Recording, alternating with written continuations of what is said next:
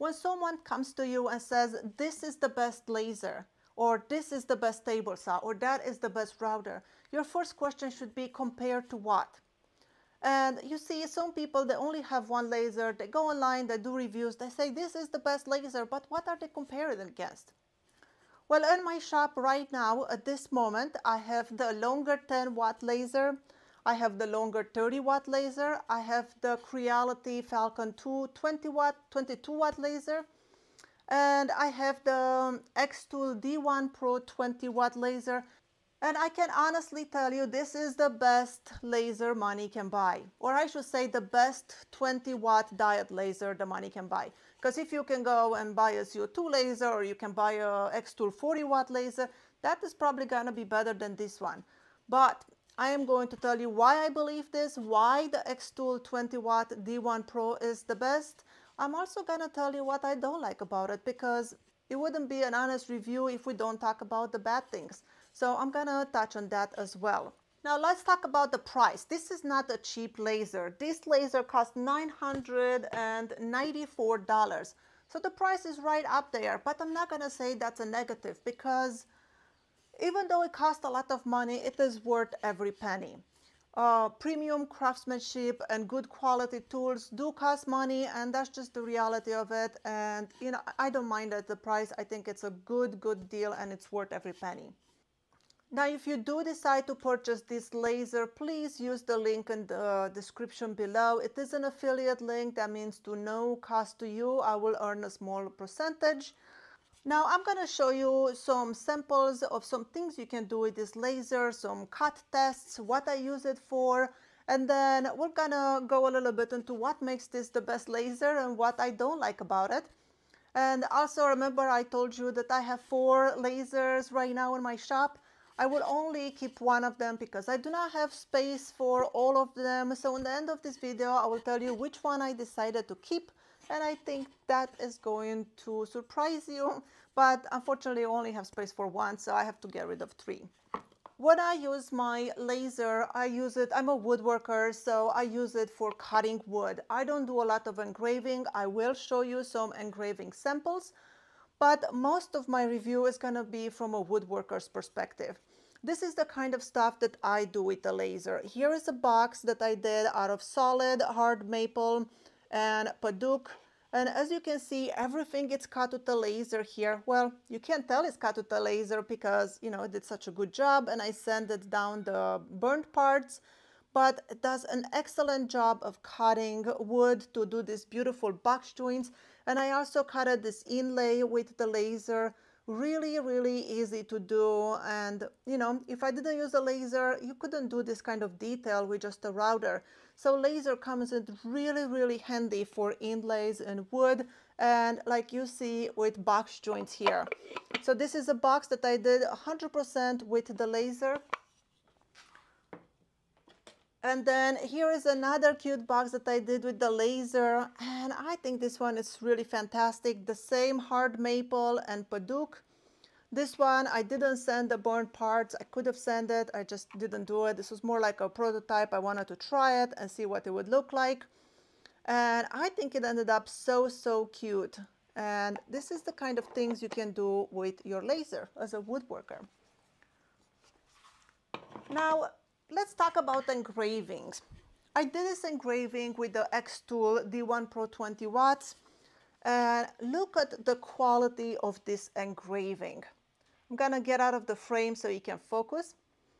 But out of all the lasers I've ever tried, this gave the best quality engraving. The blacks are really black.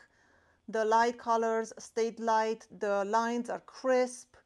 And just so much detail. I mean, this is the best engraving I've seen from a machine. And I wish I would do more engraving. I don't do so much, but I mean, it's so good. I was so impressed with the quality of engraving. I also tried to engrave on a stainless steel business card, and my powers were too high, but I wanted to see if I can get that color engraving, if I can pull out colors from the stainless steel. And the problem is my power was too high, so the card bent. And because it bent, it was getting caught into the laser module. It was getting dragged around, so I had to stop it early. But you can tell I got some blue and some red in there. And I need to get some thicker stainless steel that I can do this kind of test. But I had to stop it, early because it was moving it around. However, I tried on this dog tag, and I don't know if you can see this in camera, but I just did a circle and it came out blue. I'll take a picture of it outside and show it to you, just so you can see it, it did pull out blue. Then I tried a coaster engraving on slate. Now, like I said, I don't usually do engraving. This one, I definitely went too deep, so we don't get that really bright white color. It's just more like of a gray. I definitely chipped away the slate pretty good, so I need to mess around more with the settings on that one. And what else I engraved? Oh, I engraved this powder coated aluminum business card, and I look at the details on this. The light is reflecting, and I don't think you can see very well, but I mean, there's so much detail and they are such a beautiful engraving. I was blown away with the quality of the engraving and this laser. The settings for this one, I use 60 speed 20 power. So this is what I use for this engraving, and it was just a PNG file. I think was so nice. Then, like I said, I'm a woodworker, so I needed to cut wood. Can I cut wood? I don't work with plywood. Most of the laser reviews you see, they use that 2 or 3 millimeter bass plywood. I don't use that. I use hardwood because that's what I work with in my shop. So I went ahead and did a few tests. This is hard maple. It's an 1/8 of an inch board. I cut a little circle and I did it with speed 3 power 85, and it cut it perfectly. I will insert the clip. I took little clips of how we cut this. Now, when I received this machine, it did not come with air assist, and that's why you will see these scorching marks, which is not a big deal for engraving or cutting. You can just sand them down, but if you do have the air assist, you will not get this. You will get way cleaner cuts and no burn marks. So keep that in mind when you see these burn marks. It's because I have no air assist. So that was the 1/8 of an inch hard maple. And then I went to a 1/4 inch hard maple. And for this one, I did speed 3, power 85, and I did 2 passes. And you can see the scorch marks because, again, I did not have the air assist.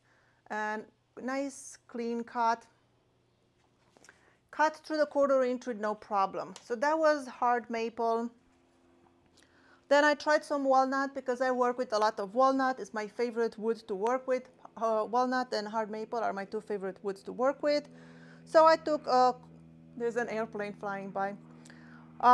I took a 1/4 inch walnut and I did speed 4, 100% power, 1 pass, and it cut through it with no problem, and very nice clean cut. So walnut, not an issue. Then I figured, okay, let's try a little bit thicker walnut. So this time I took an 11 millimeter piece of walnut right here. Solid wood, 11 millimeter, I wrote it on the back. And this one I did speed 2.8, 100% power, 2 passes. And it gave me really nice clean cut, not an issue at all. So then I went a little bit thicker. And this time I went with 13 millimeter walnut, solid walnut.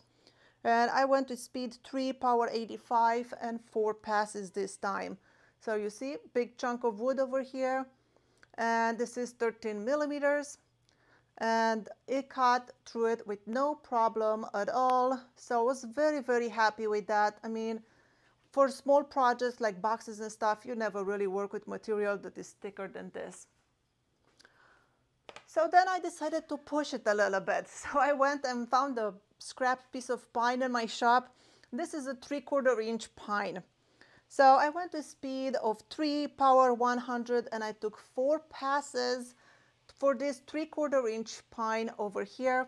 Lots of burn marks because, like I said, I do not have an air assist, so I got a lot of scorching, and it cut pretty much all through it except this hairline over here, just a tiny little bit. A couple of fibers of the wood was not cut through, but I could have tried to go maybe a little bit slower or do one more pass.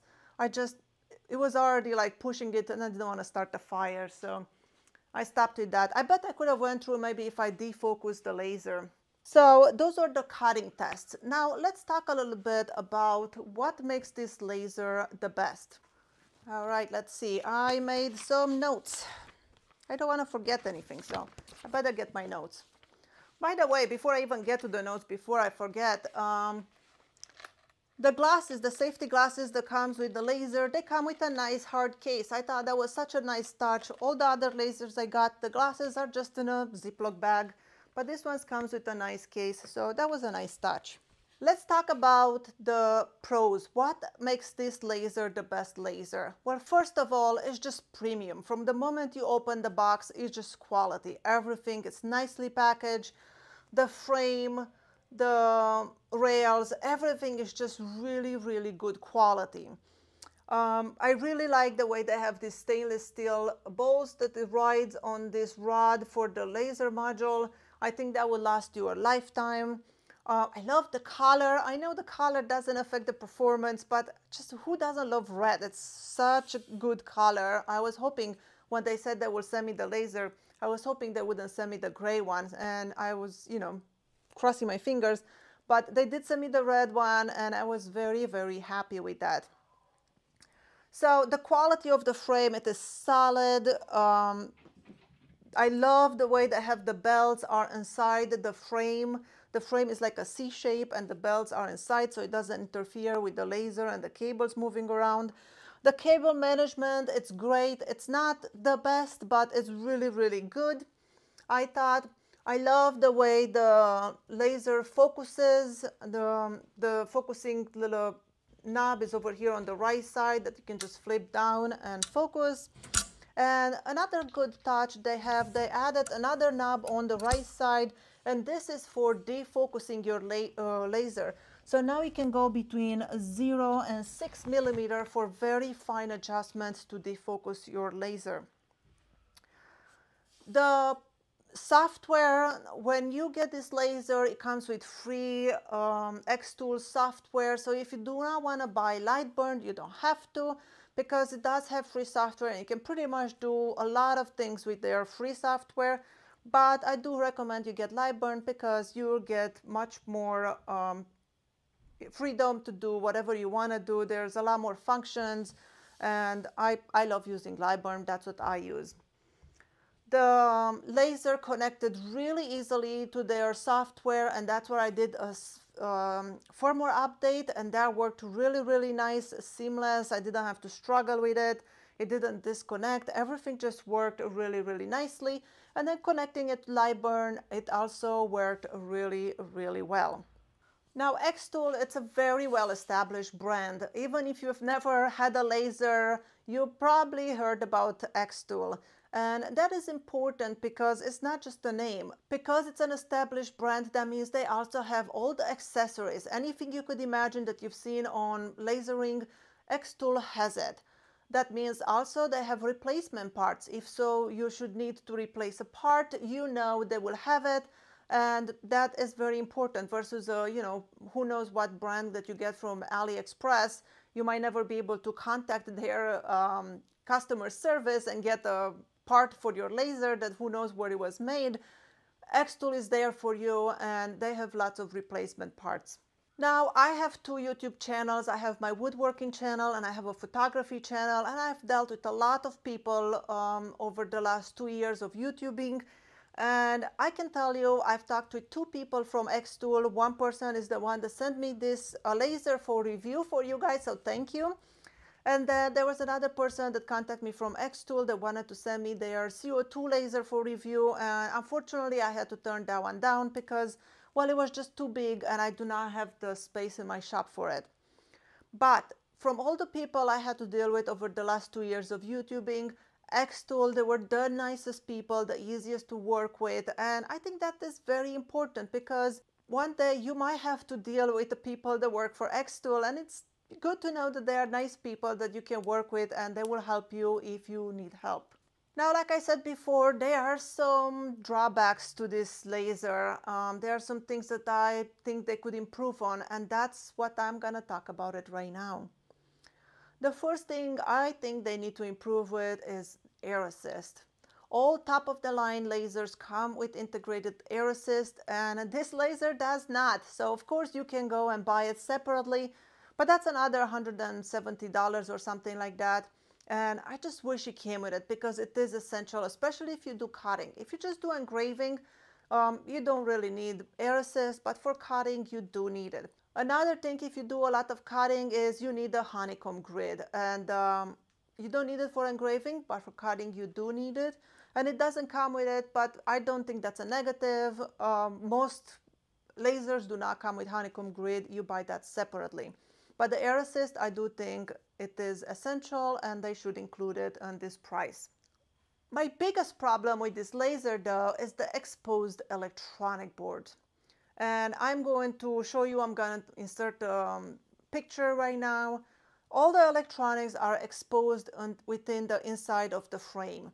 And that is not an issue if you have an Etsy shop and all you do is engraving and you work from your basement and everything is clean and there is not a problem at all.